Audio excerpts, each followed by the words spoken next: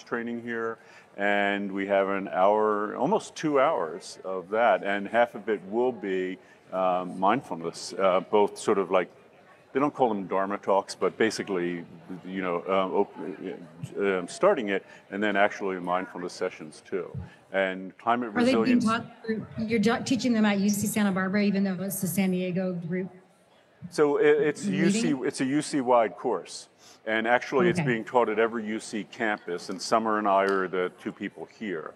And San Diego, they're the ones who put the grant together and got the funding and all for it, and also did the logistics, and they created a UC-wide canvas for it and all. So it's pretty cool. It's an experiment. Who knows what will happen, but I'm pretty excited.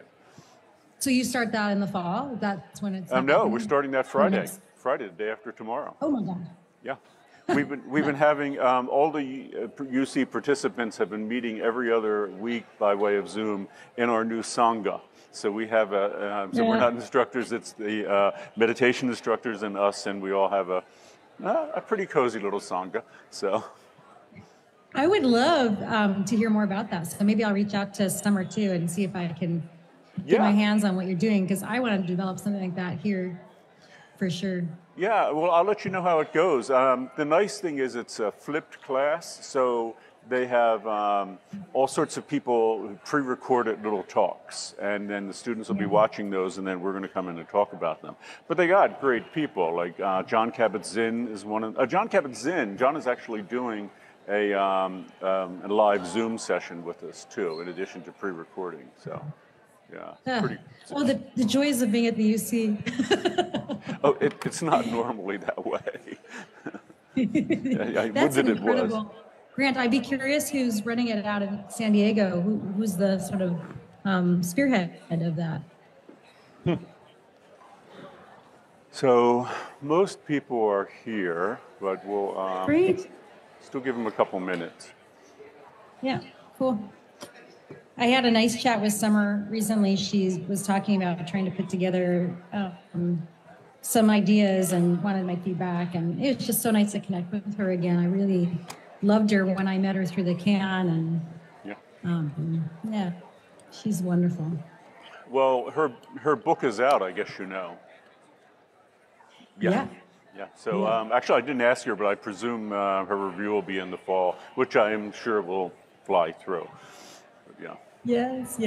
She's just done everything and beyond, as it sounds like. But because I'm not in the campus, I can't tell what's happening. But she seems such an amazing colleague, and I imagine a great instructor. With students. Yeah.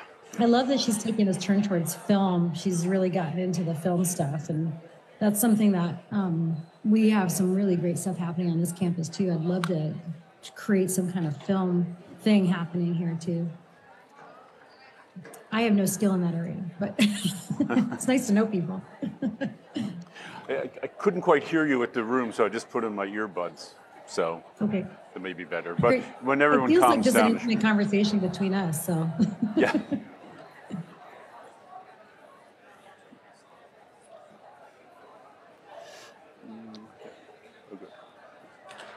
So how is the view of the room now? Does it look better? Yeah, I can really see. Yeah, the shut doors makes a big difference. Yeah. Great, good to know. So.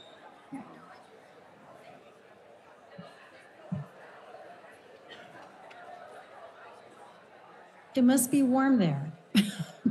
Warm? It is. It's. I biked in, and it's like 65 degrees, but I think it's going to be warmer. So not so warm in Humboldt? Nope. Okay. We're ready though. We had a very sunny weekend, and I got to do a lot of really nice things in the sun, so it was great. Cool. Oh, great. Okay, let me get them started then. Yep. Okay. So everyone take a seat. So I'll actually move back over here while I'm talking. So this, echoing in my own head. Stop.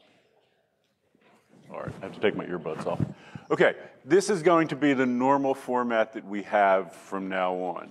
Every week we're going to have a speaker who'll be, every day we're going to have a speaker who'll be up here We're going to have closed captioning there.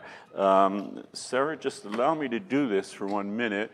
We're now taking roll. So let me hit the I clicker here, hit poll, hit this, select, capture, one. Sarah, normally you won't hear me do that. You might hear me, you might see me talking, but I'll mute my mic when I do it for the class. But, or maybe I won't be able to, we'll see. This is why we're going to figure everything out in this class. But anyhow, so we're taking attendance 3 times today. Make sure you sign in with your app. If you have a problem, see your TA at the end of the class. They'll be up front. Anyhow, it's our great pleasure to welcome Sarah Ray. Sarah, class, can we welcome Sarah? Okay. So where we are, Sarah, we're in the middle of reading your book, A Field Guide to Climate Anxiety. It's assigned for the first week. Students have to have it finished by Sunday night to make a comment, but already there are dozens of comments that are here that I can look at, and I'll be drawing from. For everyone in the room, also note that the Q&A is now open for lecture number 2. If you have questions for Sarah, yep. Oh, there's already a question waiting. It just popped up. But I'm gonna ask some of my own first. Keep the Q&A is just for questions for Sarah. If you have other technical questions, iClicker things, put them in the course Q&A. So you'll get questions both on the text, but also there'll be some people in the room, Sarah, who haven't started it yet, probably. So in a way, this is good because it'll both kind of frame things for people and then answer questions for people as well. So I thought I would start. My little thing just slipped down. I think it's too heavy with my phone. Okay, so Sarah, I think I'd start with the same question I asked you last year. By the way, to everyone, this is Sarah's 3rd year visiting us. Very gracious for her to do so. But how you got interested in all this, and you can take that however you want, whether it's environmental issues, climate issues, or the specific issue of climate anxiety. Sure. So everyone can hear me okay? Yeah? Yeah, okay. Thanks so much for having me. Thanks so much for your attention. I'm really honored that you're reading my book and that Ken brings it up for this class. And this is the 3rd year. Seems like the book came out right in the peak of the youth climate action and climate strikes around the world. And I couldn't predict that. I had no idea that that was something kind of bubbling right under the surface that was going to explode about a year before the book came out while I was in the throes of writing it. So definitely hit a nerve that I'm grateful for, also sad about, because of course what it means is that there's a lot of people feeling debilitatingly anxious about climate change, and a lot of those people are young people, according to the data. And they're of course not just my students in my class, there's the students in classes all across the world and country for sure. And there's super interesting data that has come out since the attention around youth climate anxiety has happened. There's a lot of really interesting data around that. I can give you some of that in numbers if it becomes interesting later. But to answer the question how I got interested in it, sometime around 2013, 14, 15, in that time frame, I had just started this job here at Cal Poly Humboldt. And the sort of normal things that I would teach students, I would bring in lots of information about environmental justice is my main area of interest, but I also have an environmental humanities background, which is how I got to know Ken. And I was trained in this field of thinking about how is the environment represented in popular culture and texts and literature, and to get people to care more about environmental issues. And the sort of going way of teaching about environmental issues, which you may have experienced maybe in AP Environmental Science during high school, or even in some of your classes in college. The teachers tend to come to environmental topics from a perspective of students need to know more information, they need to know the science, they need to know the data, they need to know how bad things are, and then the implication being that once I convey all that as the educator, they will then know what to do with how bad things are and this terrible information, and they will go out into the world and become the fixers and solvers of these problems. But there it turns out that this was backfiring on me and backfiring on lots of educators, I think. Students were actually increasingly at that point starting to come in. There was like a shift happening in what students were getting before they got to college, all of a sudden they were getting a lot more of that information about how bad the climate crisis is before they were even entering college.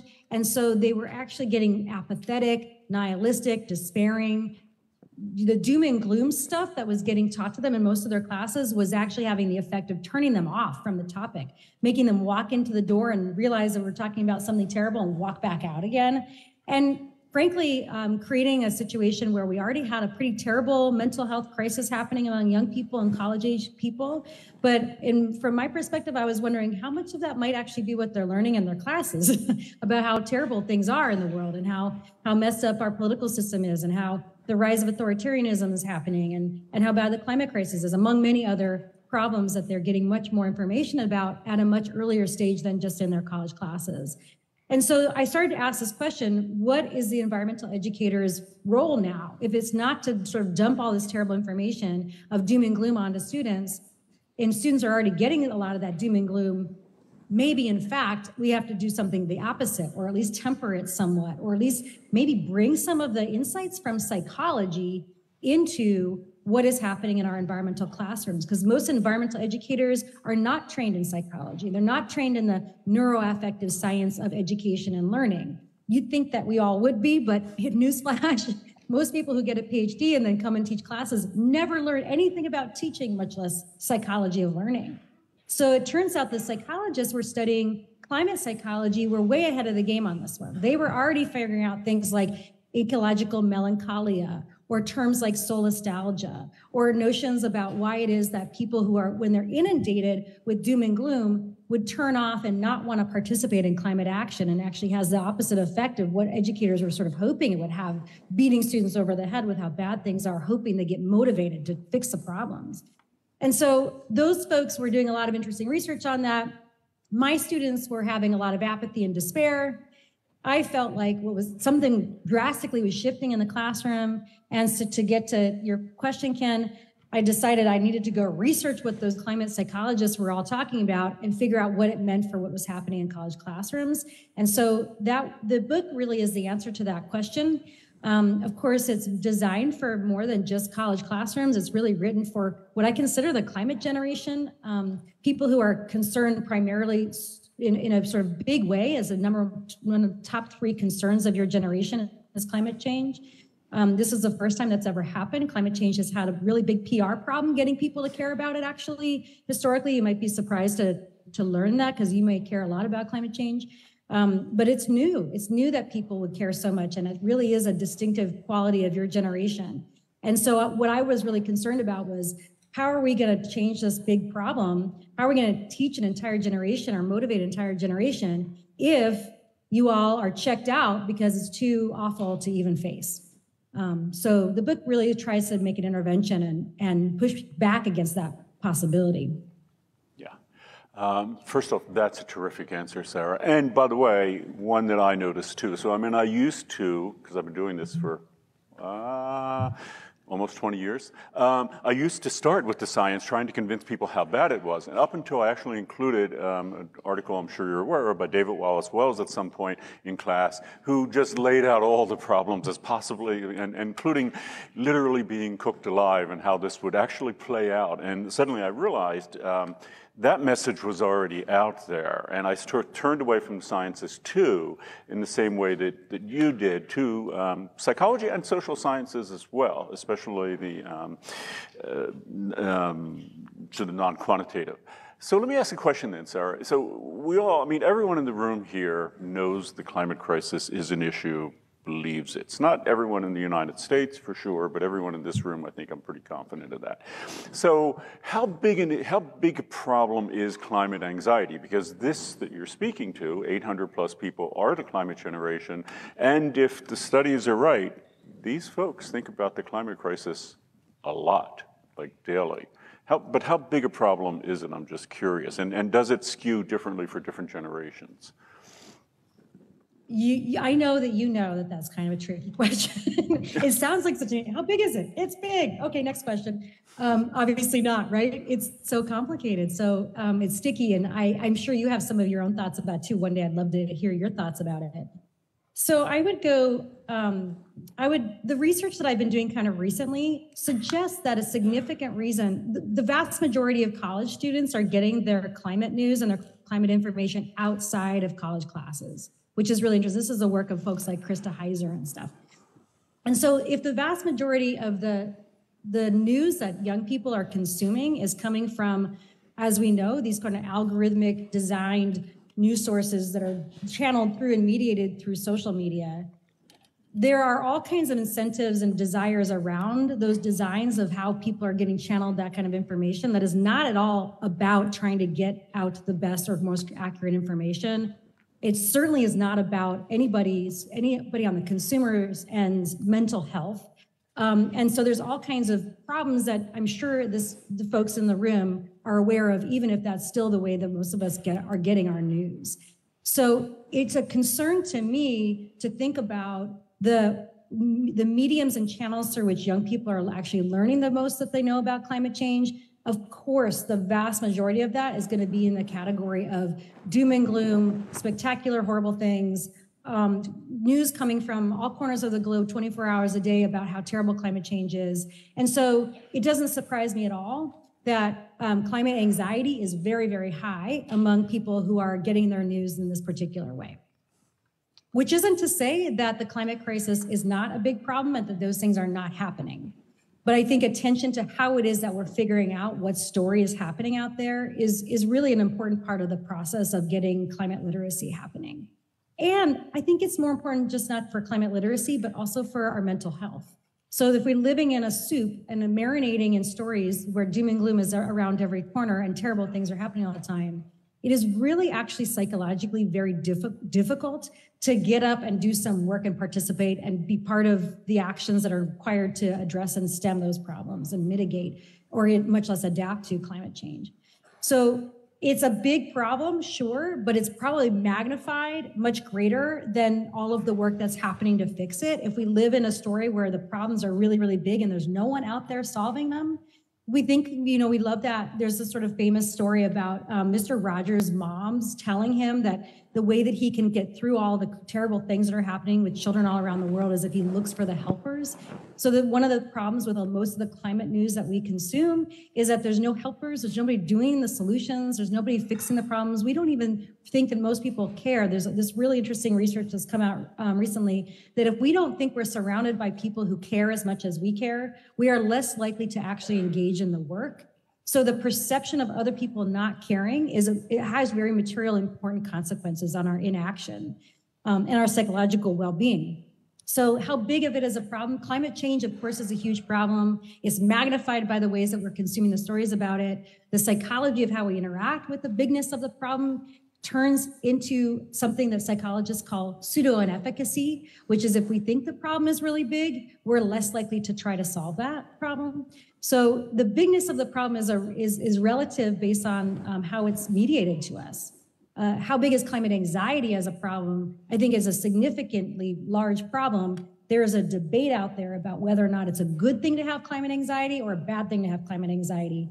On the side of it's a good thing, folks are saying we need more people to have climate anxiety because that will turn them into acting on it and motivate them to do things. If they're feeling some fight, flight, or freeze around climate, they're more likely to act on it than if they're just sort of cooking in the warming water as the frog would, right? So the urgency of climate change makes us super anxious, will make us do something about it. And so therefore it's a good thing. On the other side of that argument, folks are saying climate anxiety is a bad thing because climate anxiety is very debilitating and actually gets in the way of effective climate action. So I don't know where you all stand on that. I have a little bit of a mixed place on that. I can see both sides of that. So yeah, and it's definitely across, you asked about generations too. It turns out that across generations, in general, young people care more than older people, but that's not very pronounced depending on what political party you're in. That generationally is really only radically different or statistically significantly different if you are in the GOP or the Republican Party. So the difference in the Republican Party between young people and older people around climate change is really significant. Yeah, So thanks for that. And I knew you weren't going to just say real big. I was hoping you'd give that answer, which is great. And by the way, if people want to weigh in on this at all, the Q&A is open. We're already getting questions in there, and plus I have other comments from the comments. But let me ask you one last thing, Sarah, sort of a broaching question here. A big one, just like the last one. Okay, climate crisis, real. Climate anxiety, real. And that's thanks to you and others who actually put a name on it so we can now start talking about it. Because before, it wasn't like it didn't exist, it's just we didn't quite know about it. I mean, I'm thinking, well, you mentioned in the book, like Daniel Goleman's, the idea of emotional, intelligence. People always had or didn't have that, but by putting a name on it and making it recognizable, that's terrific. But my question is, okay, what do we do about climate anxiety? I know you wrote a book about it. I know people are going to have individual questions about it, but just as a first pass, if you want to weigh in on that. Yeah, the first pass, when I think about, okay, if I were to take one of the things in the book that's like the first one, the lowest hanging fruit, the easiest thing to tackle, it's not the only solution, but I do think it's a significant step towards easing the sort of urgency anxiety that we have, the kind of what mindfulness instructors and people who are thinking about the neuroscience of threat and risk perception is the kind of amygdala hijack mode, right? So many of my students are in constant amygdala hijack, whether it's because they don't have food security, whether they don't have housing, they're in a constant fight with family or roommates or whatever. There's almost an inability to even think about some of the larger questions that we're talking about in class, much less climate anxiety. Just feels like it throws their existing mental health problems into a whole different sphere. And so to me, the immediate solution to that is a similar kind of solution that therapists would talk about in terms of anxiety, which is you can't face the problems that are in your life, much less climate change, if you're in that particular state.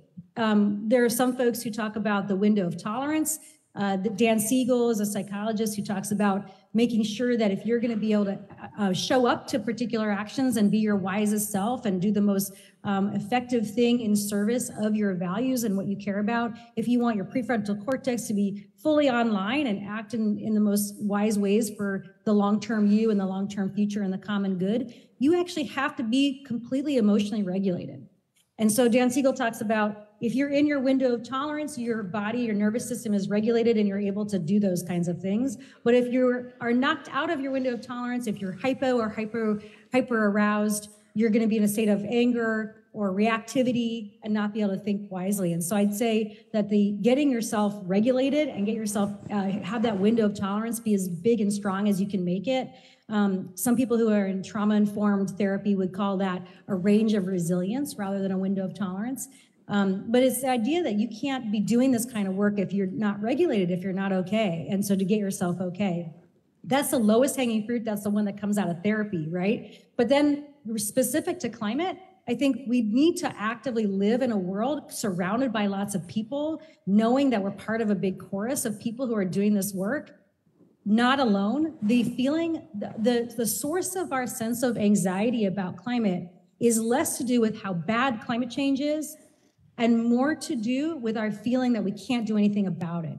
Inefficacy, the fact that nobody cares. So the despair really comes from the world is headed in this direction and people are just not looking up, right? To refer to that film, Don't Look Up, the entire critique of that film, Don't Look Up, was about people wanting to be in denial, right? And so if we go around the world thinking nobody cares, everybody's not plugged into this, I'm alone in the wilderness on this one, that is really the source of our despair. And there's really interesting research in psychology that shows that if you plug into community, a collective, and recognize that you are not alone in your impact, that your impact is magnified, if you start to sort of take control a little bit over the power that you do have instead of constantly believing what capitalism wants you to believe, which is that you're powerless, you are much more likely to feel ease around the climate anxiety, regardless of whether or not you are collectively changing climate change or not.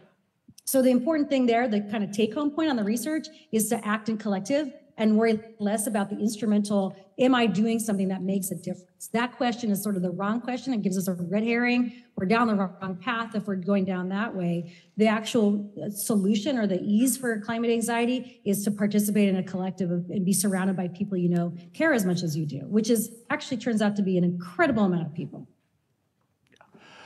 Boy, two terrific answers to that. And I would add on the first one, a lot of people know about mindfulness today. And in fact, I just mentioned to you, Summer Gray and I are teaching a mindfulness course in climate right now.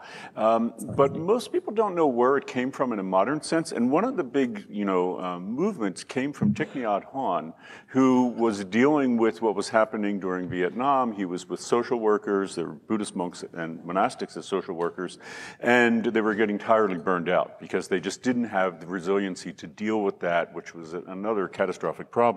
And his diagnosis of mindfulness as a way to get us, sort of collected and able to deal with it proved to be remarkable and is remarkably a big deal right now.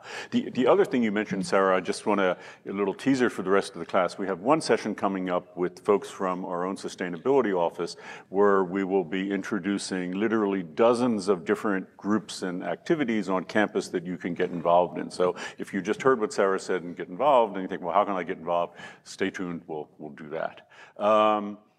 Okay, so Sarah, I'm going to turn it over to students to start asking questions now. And the question, I don't want to, because this is the main purpose of this, so that, you are basically lecturer today. I'm just, facilitating it. But if people have questions, you're the expert. So here we go. First one.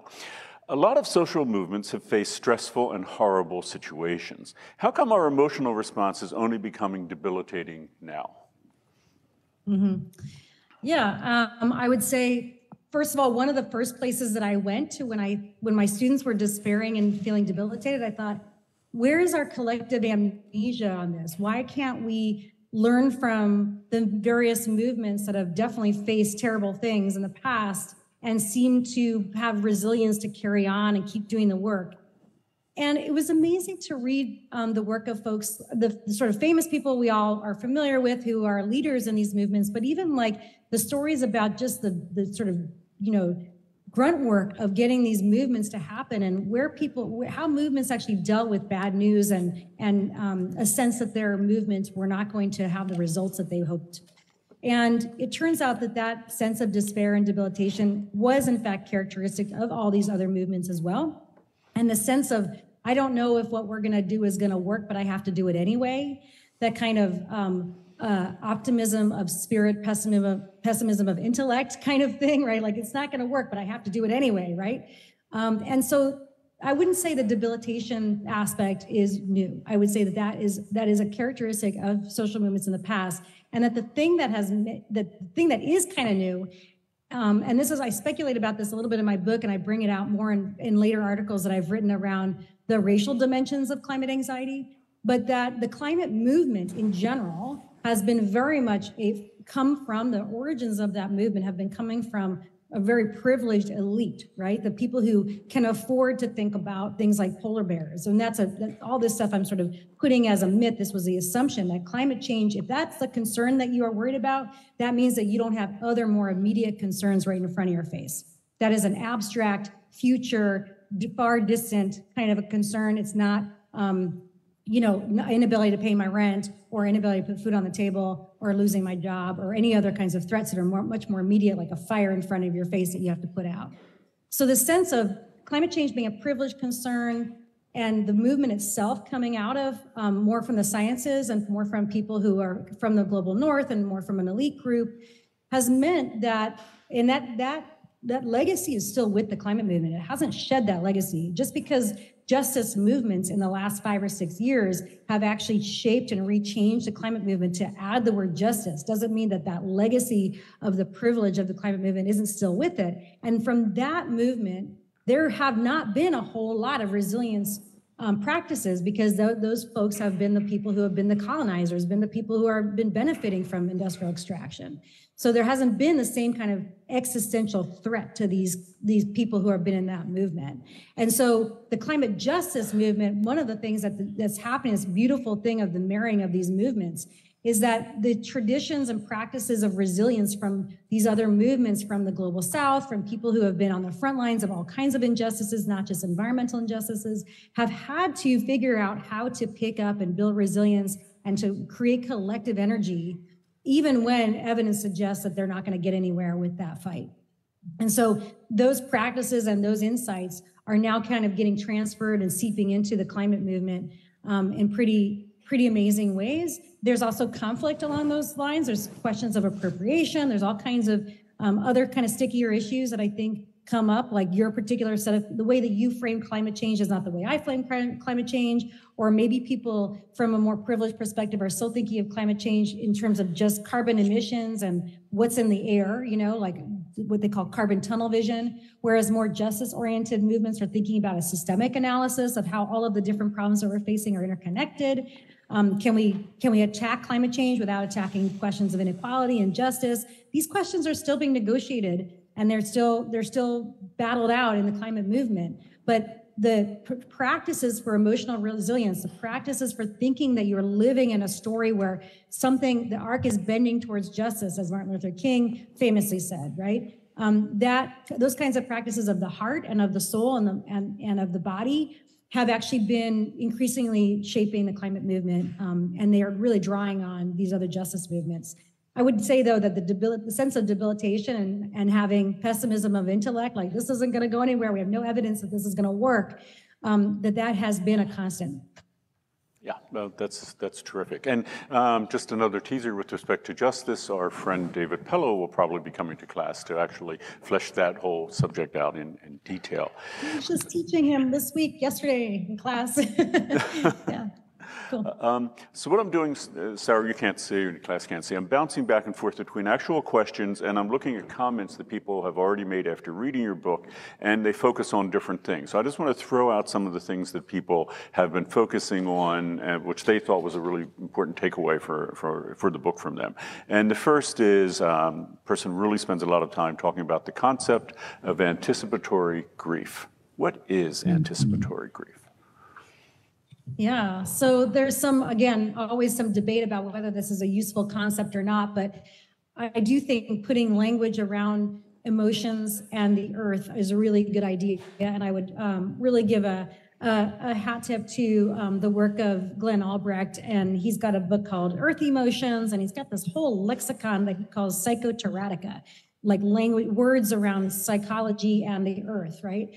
And anticipatory grief is a concept that he's also playing around with. He doesn't really like the word grief, actually.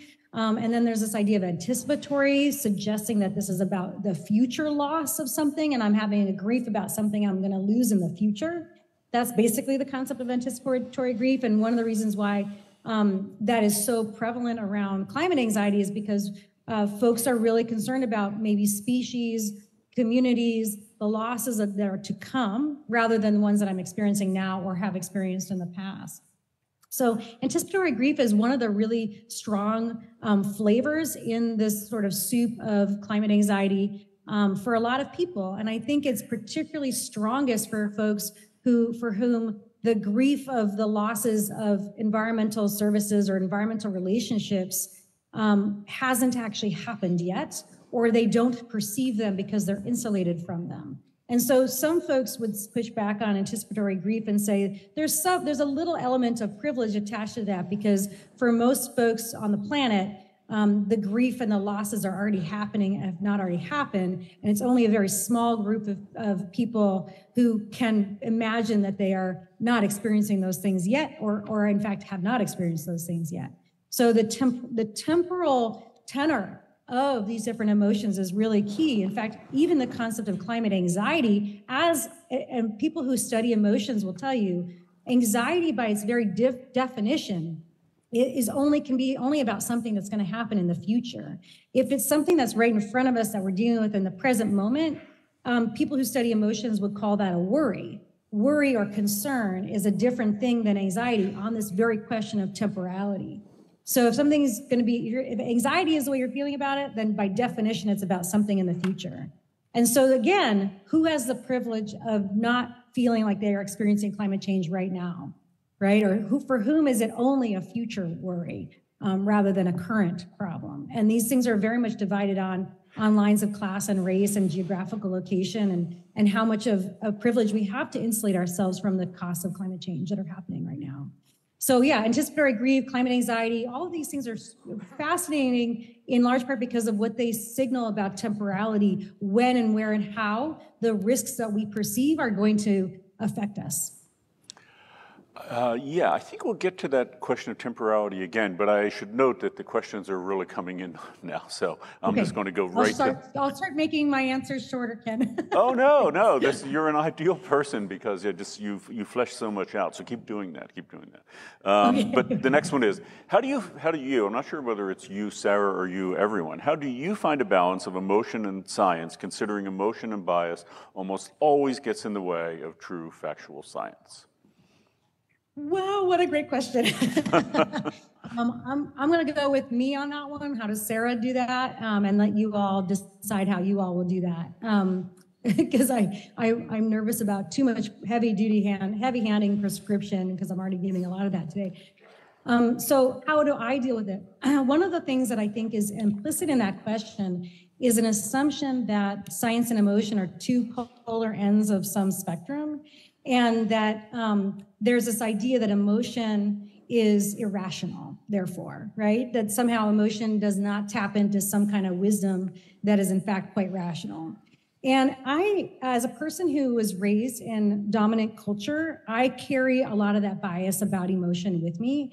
And I do, in fact, sometimes have moments where I think, God, I wish I wasn't so emotional. It's just getting in the way of my productivity, my ability to participate in capitalism, my ability to not care about what these people think about me and let that drag me down, or all of the things that we think of emotion as getting in the way of us being able to do. And then, of course, the entire enterprise of science, or the sort of institution of science, is built on this presumption that emotions do not shape our inquiry. Oh, are you talking to me, Ken? Sorry. I hear you. I see you talking, but I can't hear you. Oh, yeah. No, I actually turned it off so you couldn't hear me. I was telling the class that we're taking attendance. Okay, you're doing your own thing. Okay. I should have walked out of the scene for a minute. Carry on. Yeah. So the question itself carries a little bit of that assumption with it, that something about emotion is getting in the way of productivity, getting in the way of objective inquiry. And if we take a science class, we're oftentimes told to not include I in our writing, right? The subjective perspective is considered not truth. And from a humanities background, the perspective I come from is really trying to push against that, is really trying to push forward the fact that your personal truth is a kind of truth, that there's only subjective truth really out there. So there's two answers to that question. One is to sort of challenge the entire assumption in the beginning that there is any such thing as objectivity and that emotion is not, in its own sense, rational. The second answer to that kind of goes a very different direction, which is to say, there is science of emotion too, right? That there's a scientific way of understanding emotions. And in fact, the science of emotions is probably more important for us in order to do anything around climate change than the science of climate. And that's the sort of proposition I want to leave on the table. Is it possible that the science of emotions and the world of emotions in people, humans, messy societies that have to actually get organized to fix this problem, perhaps the science of emotions might be a more important tool, objectively speaking? That's a great answer. We could jump right to the next one. What do you think are the most effective ways to bring stability to people's emotions regarding climate change? Specifically, what would need to change in classrooms and media? And the first part of what you said got cut off, to help people with climate anxiety? Or the most effective ways to bring stability to people's emotions regarding climate change.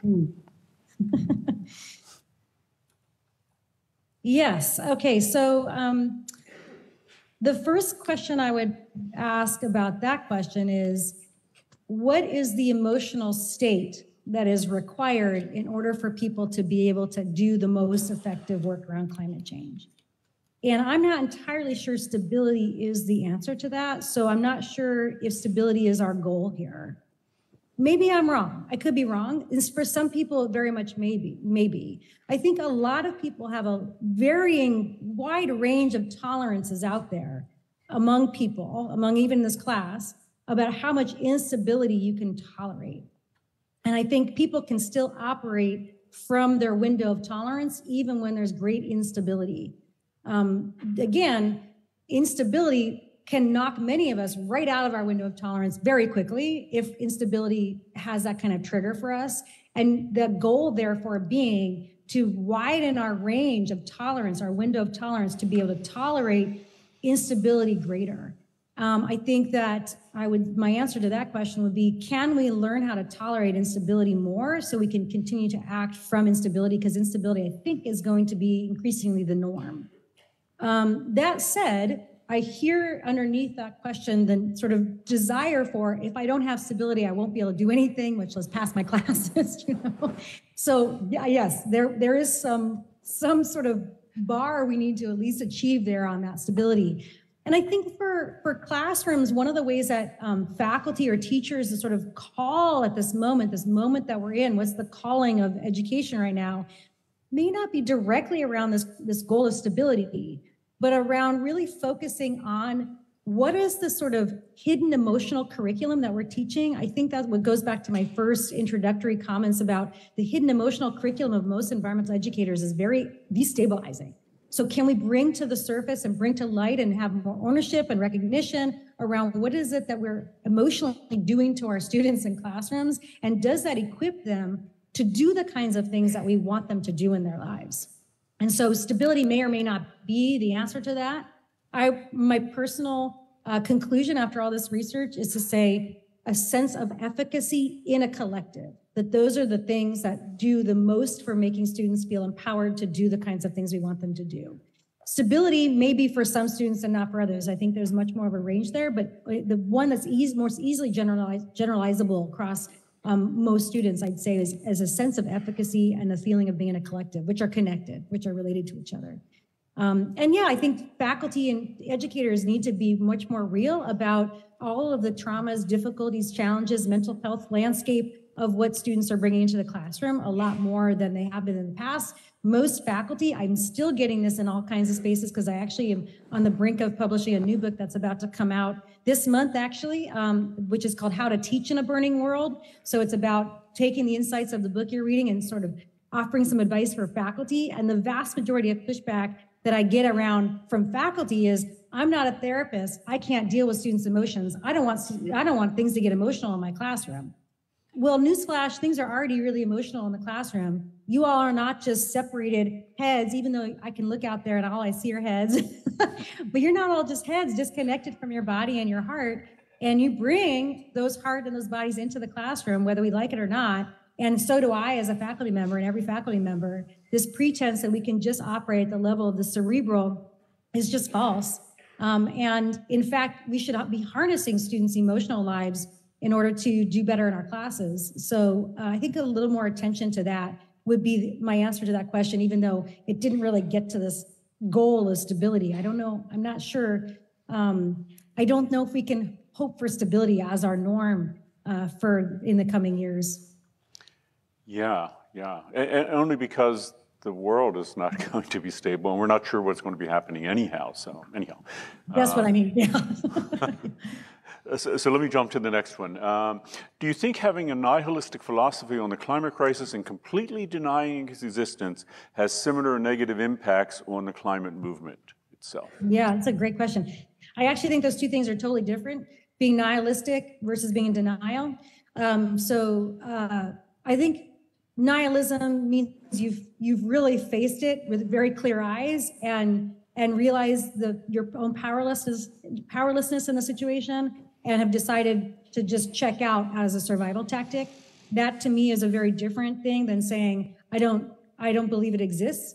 Although denial is oftentimes the elegant cognitive solution to the same exact problem, right? Like, it's too big, I'm too small, how am I gonna cope? Because otherwise I'm living in constant cognitive dissonance, as psychologists call it, right? You've probably heard that term. Cognitive dissonance meaning that you have one set of values and one set of truths, but you're actually living in a daily way that is in constant contradiction to that, right? This kind of cognitive dissonance of living in two different worlds. And I think the one solution to cognitive dissonance is nihilism, and another solution might be denial, but they're really quite different. The latter very much being, I'm going to find every way I can possibly believe to think this is not a big problem. So yeah, has it helped the movement, or is it a problem for the movement, and how bad of a problem it is for the movement? Yeah, so there's been recent big debates happening, really on the heels of David Wallace Wells' essay that Ken, you just mentioned, around this question of the doom and gloomers versus the denialists, which ones are worse for the movement, right? Do the people, the climate movement has long been worried about the denialists, right? We got to get more people on board. We got to get more people to care. We got to fight that 7% of the American population that are in adamant denial. They're just really well funded and very vocal, even though they're actually only 7% or something like that, right? There's been a real movement in the climate movement for a good 20 years, straight out of Al Gore, to try to get more people convinced. We're shifting much more into swinging kind of this opposite direction where everybody is not only totally convinced, but they are totally in doom and gloom and in climate anxiety, pits of despair, and therefore can't do anything about it. So before we weren't doing anything about it because we didn't want to face it, and now we've all faced it, but we're feeling apathetic because it's just so awful. And I'd say the end result is the same, right? The end result is that we're not acting on it. However, I do think I much more prefer working with that latter group, the kind of nihilistic group, the doom and gloomers, and say, look, you obviously really care. That's actually the big hurdle. Let's sort of move back from there and figure out how we can plug that care into action, into making sure you're feeling efficacious, into finding community, into not only reducing carbon emissions in the air, but making you actually feel like living on the planet, which feels to me like an important outcome of this work. The whole point of fixing the climate is that human beings thrive, right? So if we already undermine our own thriving by being so worried about the climate and our ineffectiveness about doing anything about it, we are actually doing capitalism's work for it, right? Like we are actually surrendering our thrivance before we've even had to, right? So anyway, that's a lot of different things woven in together. But the answer to the question is, yeah, the end result is the same, but I would really prefer work with the nihilists than the deniers any day. That's a great question. And in a way, it kind of segues into the next one. And this is a distinctly U.S. sort of question. Here it is. I feel that climate change would be more important to everyone if it wasn't as politicalized as it is in the U.S. Yes. And here's the big question for you, Sarah. How can we make it less so the public is more organized and together about it? Yeah. Oh, gosh, if I could just do that. That would be the best thing, right?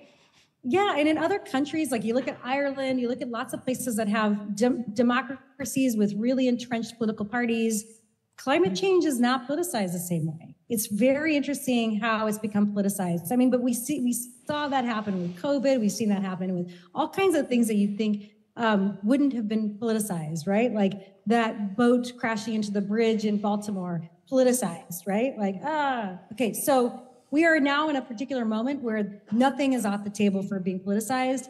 And that has its own sort of sets of stories and interesting explanations. And we need to start to tackle those things in its own set of solutions for sure. But about getting climate change depoliticized, the chapter in my book about Be Less Right and More in Relation really tries to get to this question. And my sort of overall answer to that is stop calling it climate change. I think it's a little bit of a radical proposition. I can see the argument for maintaining the language, but one of the things that actually David Pellow argues, and many other people have argued in other places too, that the framing of the problem is where the politicization happens. And so if you frame a particular problem around things that are values in the political right, you can get climate change snuck in through the back door through all kinds of other values that people care about.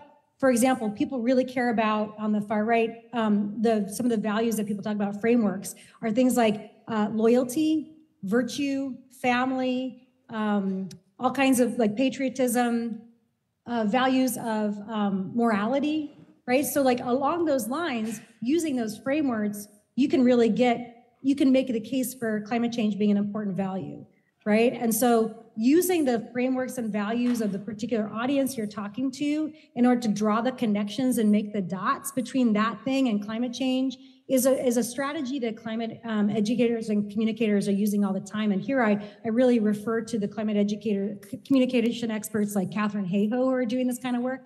And also David Pellow and other folks would mention that the sort of the widest tent to fit climate change under that would capture the most people on all sides of the aisle is actually the frame of health. So some people are saying let's stop talking about climate change as an environmental problem and start talking about all the health problems related to climate change, because that is much more bipartisan and will mobilize people across the aisle. And we're seeing all kinds of research and evidence prove that this is in fact true, that health is a much better framework for uniting people around climate change. I don't think we're going to have the success in getting everyone to say, yes, climate change is the problem. We are going to have much more success getting people to act on climate change through other mechanisms and other terms and other frameworks.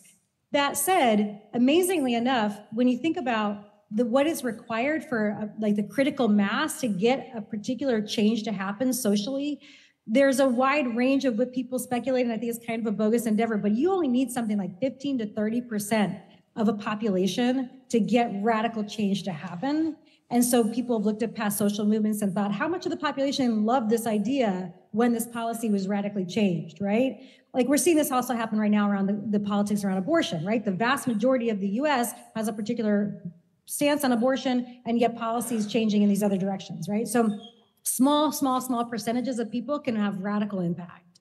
And so, yeah, climate change, we might care about getting the far right or right wing to care about climate change.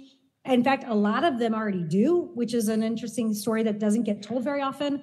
We should use different frameworks, and we also shouldn't worry about it too much because a vast majority of Americans actually are really concerned about climate change. The real question is not how do we get people to change their minds? The real question is to get that huge swath of about 55% of Americans to move from caring a lot about it to doing something about it.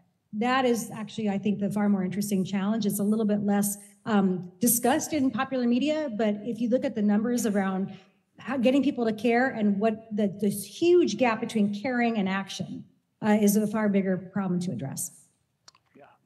Excellent answer. So the next question might actually be kind of tied to that because it sort of focuses on intersectionality. So in your book, you claim that climate justice is tied to other social movements. How do you know which ones, i.e. which social movements to focus on first, and what are some realistic things that people can do? Can do in order to bring those movements closer together, do you think, is that question meaning, or just in general in one's life? I think in general, but it's not clear from the question. So however you want to take it, because yeah. So to the question of what one can do, if you are feeling overwhelmed by these problems and they scare you, that's something to welcome and lean into. So I'd say the first thing to do is to not be afraid of how awful that feels, and to then find other people who feel that way and not think that you're the only person, and to know that's the reason why putting a label on climate anxiety has been an effective strategy, because it's mobilized people around their grief, around their anxiety, around mental health questions around climate. And then because of the mobilization and the collectivities that have been caused by that, actions are increasingly happening. In fact, litigation, laws are changing. Politicians are being held accountable because of moral injury to young people. Across Europe, in the US, we're seeing that happen. So there's ways to leverage your emotional anguish for political change at the level of government, but also in your own life. So absolutely, find your people, get to work, lean into the discomfort, because carrying on as status quo, business as usual, this is my life, cognitive dissonance, that's far more harming to the planet and to you mentally than facing. So I'd say facing the emotions is the first step you can do, and it's the easiest one, frankly. I mean, it's right there, your emotions. You got yourself, dive in, right? But to this question about the movements, so the movements that I've really been tracing and seeing how they've affected the climate movement is the movement for Black Lives, the movements around Native American sovereignty, so things like Idle No More and Standing Rock and a couple other movements that have been happening really increasingly over the last 10 or 15 years. Those movements have been really shaping the climate movement. The allyship around indigenous sovereignty, land back, figuring out how to get green colonialism to stop happening, and the climate movement has been really interesting to watch because there's been lots of frictions there too. So for example, in our community right here where I live, for many years, we've been talking about putting this huge offshore wind project to reduce our emissions and get our county and our state, everybody's pushing for zero emissions. California is on the cutting edge of this. That's awesome, right? Well, in the last month, Our largest tribe, we have a lot of tribes around here. Our largest tribe has actually come out against the wind farm project. And so once again, we have this question of, is indigenous sovereignty the key to a climate, better climate future, or does it get in the way of a better climate future? These kinds of frictions are already happening in our community and in the climate movement all the time, right? So this, to me, the movements like indigenous movements, land back movements, the movement for Black Lives, have been sort of the biggest movements that have been shaping the climate movement to lean more towards justice. And I'd say something that's super interesting about all those movements is that they've been mostly predominantly led by young people. And that's pretty common. Social movements have often been driven by, mobilized by, basically resourced by young people. Historically, that's true. There's reasons for that. Social movement theorists can tell you all the reasons for that. But it's pretty amazing how big an effect young people's movements around climate and social justice matters, around gun policy too. Those organizing efforts have actually completely reshaped the climate movement towards a more justice lens, and much attributed to young people in various different demographics. So it's complicated, but that will be what I'll put on the table for now. Yeah. Okay, another tough question. Does your work ever focus on anti-capitalism? As most anxieties of the younger generation, i.e. people in the room, focus on things like lack of housing, inflation, unregulated corporations, not being able to afford a house, build long-term wealth, and so on, are tied to this system, i.e. capitalism. Greta Thunberg recently vocalized that climate issues stem from capitalism, shifting her stance from liberal climate activism to anti-capitalist climate activism. Do you agree that climate change and activism should be uprooted from the main source, capitalism? Such a good question. Yeah. I'm glad you're answering these and not me, by the way. What'd you say? I'm glad you're answering these and not me. Yes. These are tough. These are all tough questions. Yeah. Oh, that was easy. This is a real, no, but this comes up in my classes all the time too. So this is really alive. And I am deeply compelled, sympathetic, convinced by the anti-capitalism arguments around all of this. It is, in fact, the easiest way for us to see a systems analysis around if we have all of these different problems, like a whack-a-mole situation that all seem really disconnected, and we divide our energies, and divide among ourselves about which ones we're going to go solve. Oh, I'm going to go ally with indigenous tribes. Oh, no, I'm going to go ally with the zero waste people. Oh, no, actually it's movement for Black Lives. No, it's this or that, the other, right? This sort of divide and conquer diffuses our collective power. And so capitalism is kind of the elegant sort of one thing that ties it all together, right?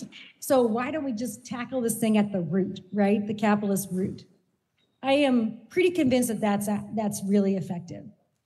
However, where the waters get muddier for me, and I'm not sure where I stand on it, frankly, and I'm still navigating this, is should we throw out capitalism entirely, or do we need to improve it, right? And I am of the mind that you can make the case that capitalism entirely as a system is faulty and it is designed to be extractive, both to people, labor, and natural resources. And certainly it is built to be racist, it's built to be patriarchal, all of the things. Racial ecology, racialized capitalism, I fully see that analysis, and I'm with David Pellow on, if the state is designed to build it, to extract capital from inequality, why would we want the state to be the thing that we use as our tool to fix problems?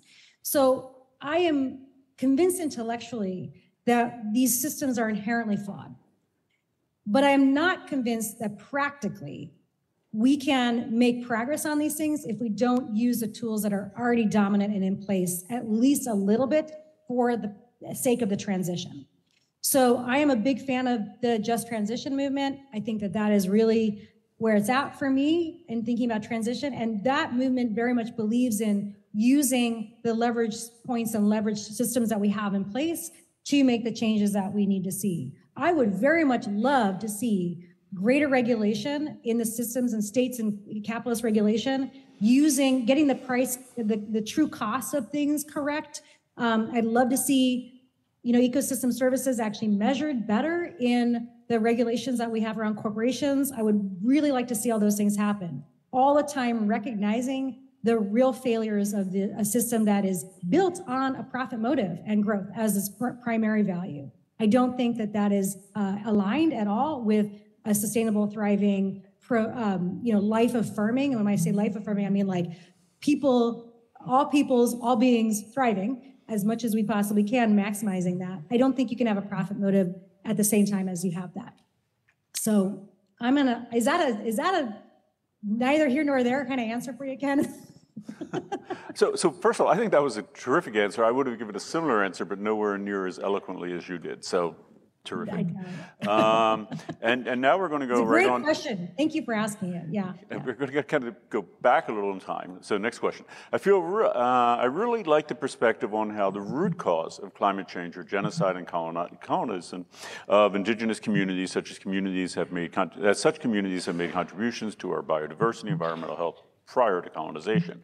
However, if one of the proposed solutions is to return the land back to the indigenous communities, how would we go about that? Or how would we incorporate their traditional, so two questions, you do that, which is, you can answer that. Or how could we incorporate their traditional knowledge in the current climate change movement?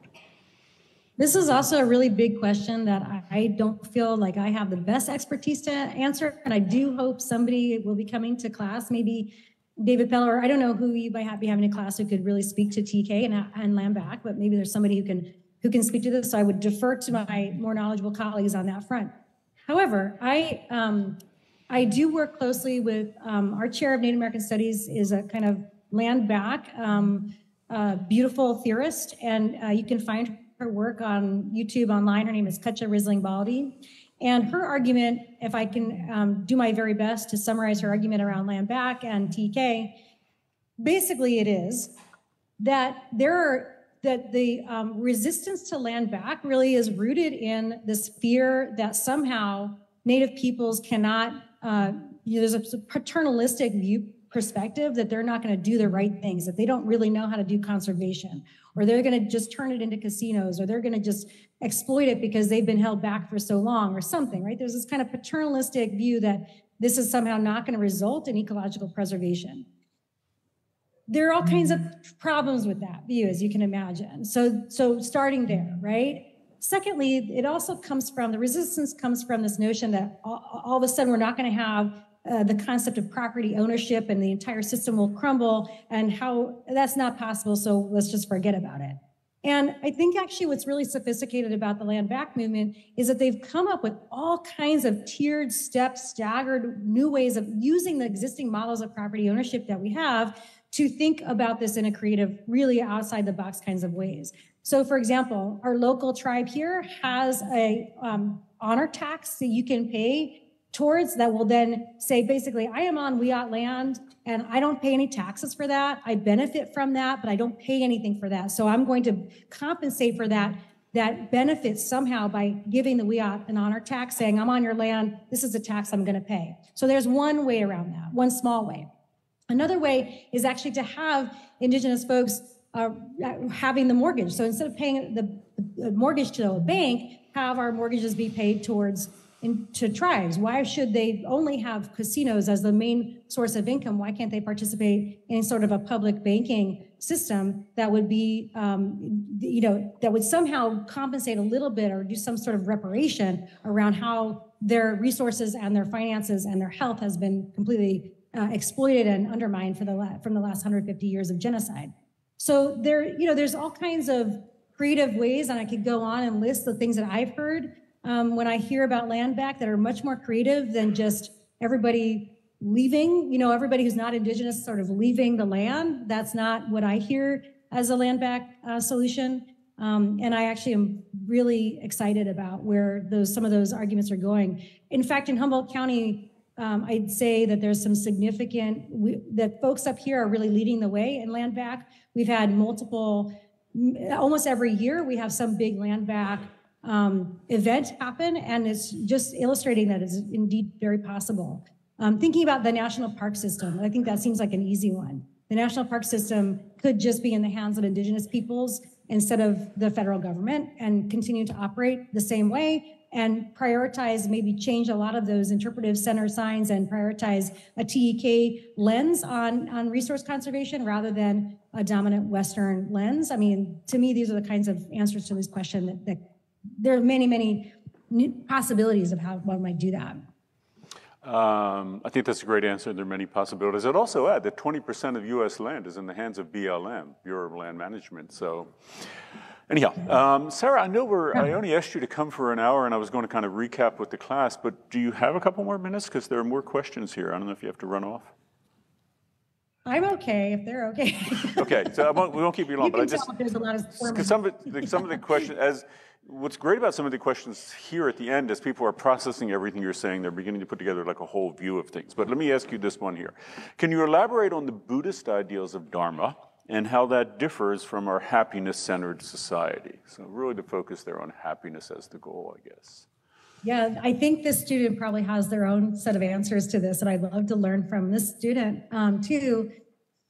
But so, yeah, the premise there being that in a Buddhist mindset, to the best of my ability to speak from this, and I should caveat all this by saying I'm not a professional Buddhist, so I am just stumbling through this stuff in the same way that many folks are. And particularly motivated by socially engaged Buddhism, which is the Thich Nhat Hanh stuff that Ken was just talking about.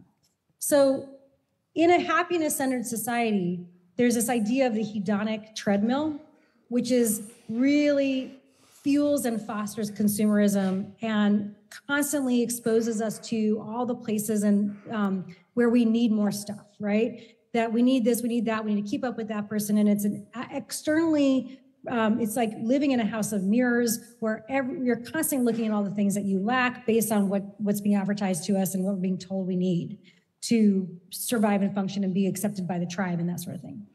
So the hedonic treadmill is basically, I'm going to continue to buy these things in the promise that it's going to make me happy, but I'm finding that it's in fact not making me happy. And it's sort of like addiction, the way addiction works, where I have to keep going and even have to go bigger to keep getting that same hit. Right? That dopamine hit, that kind of, oh, this is making me feel good for the moment, but then it all of a sudden doesn't last and I need it again. That's what the hedonic, the sort of notion of hedonism, or that particular part of our brains that is pleasure-centered, that just likes to have that like chocolate feelings right now, right?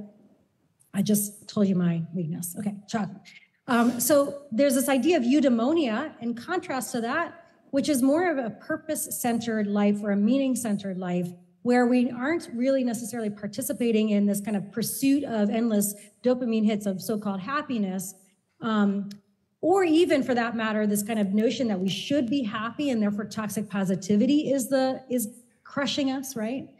Instead, rather, finding a sense of purpose and meaning is more of a testament to whether or not we're gonna feel positive in our lives than whether or not we're happy or not. So it's just changing the metric significantly towards a more longstanding, attainable, but harder to do type of effort in your life. And so sometimes in the Dharma universe, there's this idea that all the stimulus that's coming in at us, we have immediate, like our body immediately either grasps it, wants it, or it's trying to be averse to it, trying to push it away, right? Like if I'm feeling something like pressure from homework coming at me, I'm averse to it, so I go procrastinate. Or if, oh gosh, I look at my phone, it's got some notifications on it, I'm gonna be attracted to it and I wanna go on it, right? So everything in life is some level of something we are attracted to or something we wanna push away from. And in Buddhism, the premise is, if you live your life in a constant moving towards and away from the things that are stimulating you, you're just going to be in this treadmill, right? This constant treadmill of struggle. And in Buddhism, the idea is that you become much more aware of your reactions to stuff, that you can find some pause or some freedom of choice in not reacting and observing how it is that you want to react, but then thinking through, what are my values? Do I really want to go for this little thing that's right in front of me? Or is there some larger picture I'm trying to participate in? Will that really make me happy? Will that really make me feel content? Or do I need to find equanimity and not let all of these winds blow me around? So there's a sense of freedom that might come from at least becoming aware of how all the stimulus in our lives makes us either pull towards something or push away from something, and that we don't want to spend our lives in this constant pushing and pulling away and towards the stimulus that's around us, and find some sort of equanimity and sense of purpose in that. It's a really hard question to answer, but I love that stuff. Yeah. Yeah. Sticky. Yeah. So there are more questions, but I'm just going to give you one more. And for the people in the room, when Sarah ends, stay, because I still have to take roll and I want to say a couple of announcements. But here's your last question, Sarah. And this is what I said, after assimilating it all, someone says, and again, there are many left, but this one: how can we face our environmental traumas, learn from them, and be better educators and advocators ourselves? Oh my gosh, it's so beautiful. That is the goal right there. Yeah. So first of all, even saying that that's a goal is a huge thing. To even talk about environment in terms of trauma is a huge revelation in most spaces right now. And in fact, again, scholarship on trauma is very illuminating for us here. Again, we should be drawing very much in environmental and climate activism spaces and education spaces on the rich research that's happening on trauma. And one of the insights there is this concept of post-traumatic growth, right? Instead of post-traumatic stress disorder, there's this sort of thinking about how are people kind of consigned to post-traumatic stress and just being kind of sort of disabled, for lack of a better word, for the rest of their lives with that? No, there's actually neuroplasticity that suggests that our brains can actually grow out of difficult experiences, and which isn't to say we should naturalize and approve of and let difficult experiences happen willy-nilly with this idea that people can grow from it. However, but when we experience these kinds of trauma, there is the possibility through processing, through attention, through healing work, that we can turn trauma into greater resilience. This is where folks in trauma circles talk about the resilience zone getting bigger if you do work around trauma. And so, yeah, I'd say that the goal with experiencing any kind of trauma, including environmental traumas, is first of all to bring environmental traumas into the conversation around trauma, not to think it's somehow separate from or different from other kinds of trauma. But that the way that we react to those kinds of things can, in fact, improve our ability to deal with climate change and other environmental traumas that are going to happen in the future. Again, to this point of stability, having an unstable life is a kind of trauma. And having climate create so much destabilization for us is going to be, if it hasn't already for you, a kind of trauma. And so trauma is absolutely the right set of lenses for us to move forward with that. And it takes attention and work, and this is where I think the turn towards thinking about mental health around climate change is really great. People are starting to do that. That was an absolutely terrific, Sarah. Absolutely terrific answer among many, many terrific answers. So thanks so much for coming. It's been a great class. We've all benefited. So can we thank Sarah for coming? Thank you so much. It's so nice to see all your faces. You woke up there. People are moving out there. Oh, yeah, they are. But don't move out of the room yet. Okay, Sarah, thanks so much. Okay. We'll talk before next year, but definitely, plan next year too. Okay, thanks, I'd love Sarah. to. If you keep doing this, I have so much fun. Thank you all so much. I'm very honored by your attention. Okay. So, folks,